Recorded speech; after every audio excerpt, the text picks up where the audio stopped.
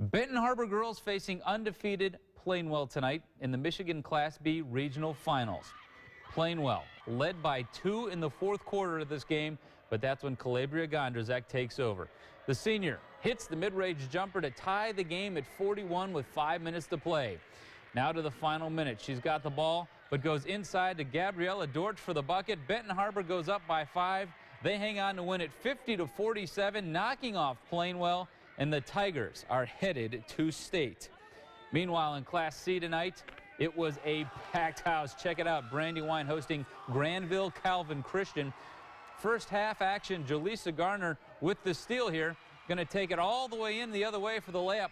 Bobcats would take a 4-point lead into halftime.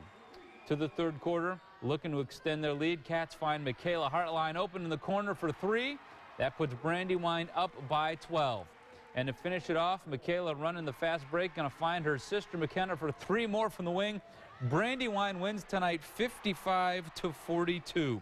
So Brandywine wins the regional for the 5th time in the last 6 years. And St. Joe Michigan Lutheran also wins a regional title tonight in Class D. So we have 3 area schools moving on to the state quarterfinals on Tuesday.